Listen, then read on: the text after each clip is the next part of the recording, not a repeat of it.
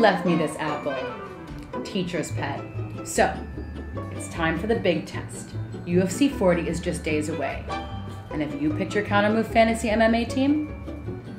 For those of you that like to nap during class, I'll give you a quick refresher on how to join Kountermove. After you enter a game, draft your team, and invite your friends to play, it's time to score points.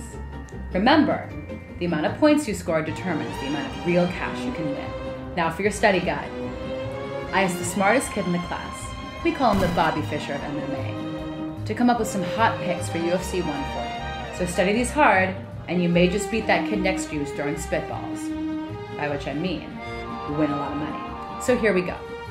John Cholish has slick submissions, and he's taking on UFC newcomer Mitch Clark. Clark is green and has never faced anybody as good as Cholish before. Both have a good submission game, but Cholish's is better. Cholish is a good value at $4,800 and should win easily. Mark Hominick is one of the best strikers in the division, and he takes on Chan Sung Jung, who also likes to strike. This one is going to end early, and between the two, Mark is a better striker. Mark is likely to get an early KO, or at least land a lot of strikes, and at $5,000, he's a great value.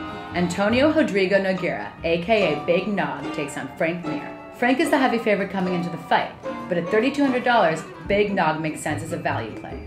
Nogueira has the tools to beat Frank, and he may not be the fighter he was, but he's still tough as ever. He's also been in training camp with his brother, Antonio Rogerio, aka Little Nog, who takes on Tito Ortiz. Watch for both Nogueira brothers to bring it. There you have it, class. That's all the study guide you're going to get from the Kountermove Statistics Department on this one. Now, go draft your team, tune into UFC 140, and make me proud.